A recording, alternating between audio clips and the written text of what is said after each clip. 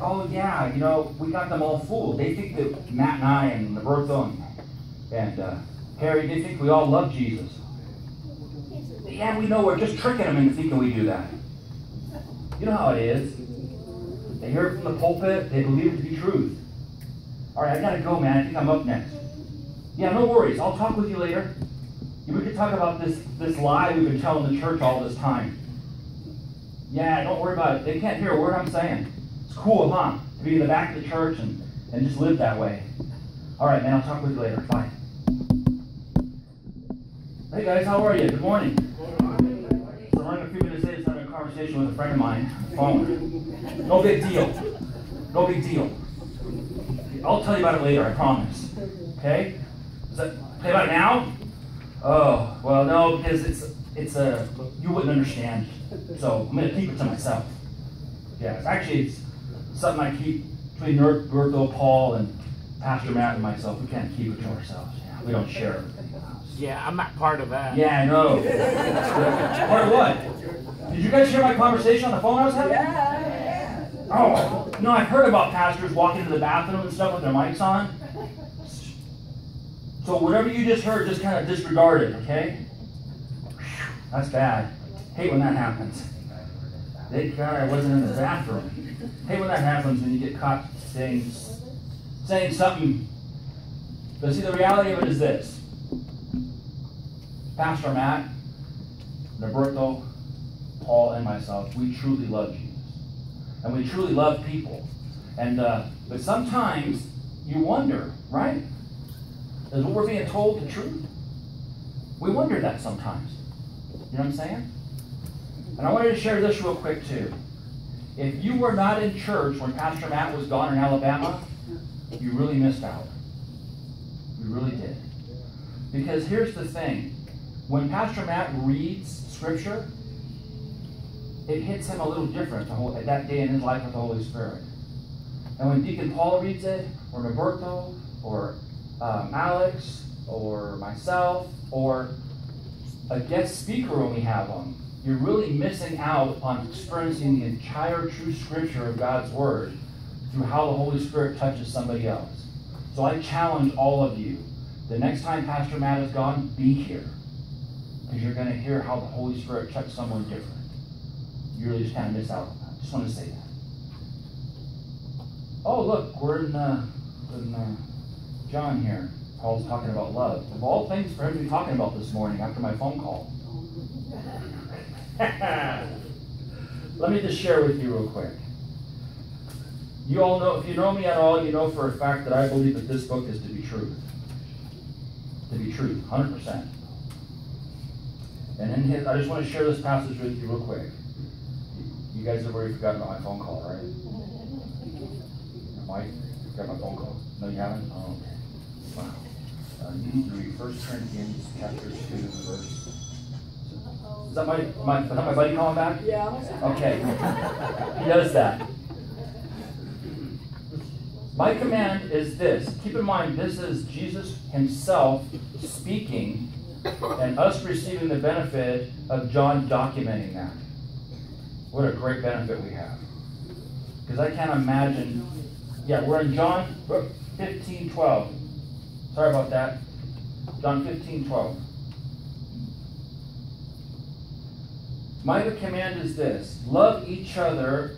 You know what? Hold on a second, real quick. There were things that we have gone through in our lives that we know that our fathers went through and they never shared with us how to get through it. Wouldn't it be great if there were certain things we knew we were going to have to experience? Young men in the church, things you're going to have to experience in life. Wouldn't it be great if your earthly father took the time to explain to you situations you're going to go through and how to get through them? Wouldn't it be easier in life? Stay with me. Here's Jesus speaking himself. My command is this. Love each other as I have loved you. Greater love has no one than this, that he laid down his life for her friends. You are my friends, if you do what I command. I'm going to say something. I no longer call you servants, because a servant does not know his master's business. Instead, I call you friends. If he's calling me his friend, he's sharing me with his businesses. Right? There's a lot of things in business that people who work underneath someone in management, the people underneath don't know what's coming. Not because it's kept, because the timing is not right, or sometimes it's hidden. Right? Christ himself here is saying, look, you are no longer servants or beneath me. You are friends equal to me in the Heavenly Father's eyes. Here we go. Ready? I have called you friends, for everything that I have learned from my Father I have made known to you. That was Jesus' whole mission on planet Earth, was to bestow upon us the Heavenly Father's will, the commandments, the command. He's telling us right here what the Heavenly Father wants and how for us to and how we should live. What a beautiful opportunity. You do not choose me, but I choose you and appointed you to go bear fruit. He's going to tell us right here how to bear that fruit. Fruit that will last. Then the Father will give you whatever you ask in my name. Ready? You ask whatever you ask in my name. If his command is for us to love one another, and I'm living in his will, then would not my command be the same as Jesus Christ himself? So if I ask something in the Heavenly Father to give to me, and I'm living the way Christ wants me to live, would it not be then the fact that his will would be my will? You know what he's asking? He's saying, look, if you love one another, I love you, you love one another, you want my will to be what's in your life, then you'll ask the Heavenly Father to teach us how to love one another. Remember last week I said when one person gets hurt in the church, the whole body church gets hurt? Right? When someone hurts a family member in my family, the whole family's hurt. When someone hurts someone in the family, church family, the whole family's hurt. When someone chooses to love someone within the church family, the entire church family receives that benefit of love. Receives that benefit of love. How amazing is that?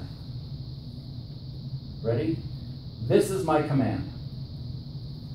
This is my command. Love what? Each other.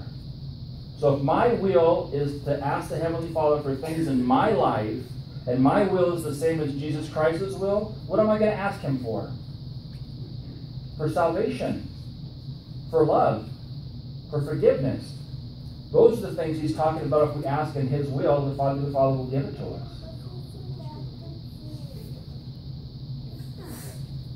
Greater love has no one than this, to lay down his life for his friends. And we know Jesus physically laid down his life. Here he's talking about our spiritual lives. To lay down our spiritual lives for a friend and love them the way Jesus Christ loved them. And you know the reality is, the little stupid phone call, made-up phone call, is not the truth. You know, I've watched people within our congregation truly step out and love one another. A true love that we can have in Christ. Wouldn't it be great to have that experience everywhere we go? About a week ago, so I said, what if I had the ability that when I walked past somebody, based upon how I live, they would live in life or death? Remember I mentioned that? I'm saving it for right now. We have that power. I don't mean the power, I can't grant him eternal life. Only Jesus Christ can do that. But how I live my life can help maybe move that person in a direction how they should live their life, and then they accept Christ as their Savior. And how I live my life can determine if they live their life in death, in sin. Christ's commands is this, to love one another. Love thy God with all thy heart, with all thy soul. It's the first of the greatest commandments. And the second is like it. Love thy neighbor as thyself. And if I love Jesus and that's how I live, then don't I want to love my brother the same way? Heavenly Father, we come before you right now and we just thank you, Lord, for the love that was for the love that ran in red off the cross. Your love ran red. I thank you for that. In King Jesus' name. Amen.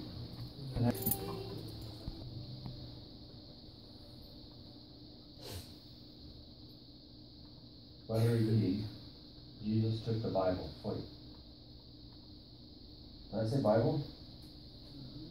While they were eating, Jesus took the Bible. But, okay, I'm reading this wrong. Hold on a second. Oh, it says bread. Okay, I'm sorry. Let me try this again. While they were eating, Jesus took the Bible. Sorry, Pastor Man, I keep messing that up. So, while they were eating, Jesus took the Bible. We'll just go from there. He gave thanks. He broke it. He gave it to his disciples, saying, "Take and eat. This is my Bible." Did it again. Body, yeah, body. Then he took the cup. He gave thanks and he offered to them. "Drink from you. This is my love of the new covenant." Oh, wait. Sorry, I re-glued all the pages of my Bible back together, literally, and it's not worded the same maybe. Let's try this again. Then he took the cup, he gave thanks, he offered it to them. "Drink from it, all of you. This is my love of the new covenant." We'll stick with that word love and blood. We'll call them the same. How about that? "Drink from it, all of you. This is my blood of the covenant, which is poured out for many for the forgiveness of love." Oh, wait. Who glued my Bible back together? For the forgiveness of sins. Heavenly Father, thank you so much for the blood that was shed on Calvary. That your love did run red. Lord, I thank you that you live in my heart where my blood is red. And I pray that you would allow me, when I encounter people, that you would allow me to allow that blood to run through me. They would see that your love is truly, truly, truly about them. And I thank you for this in King Jesus' name. Amen.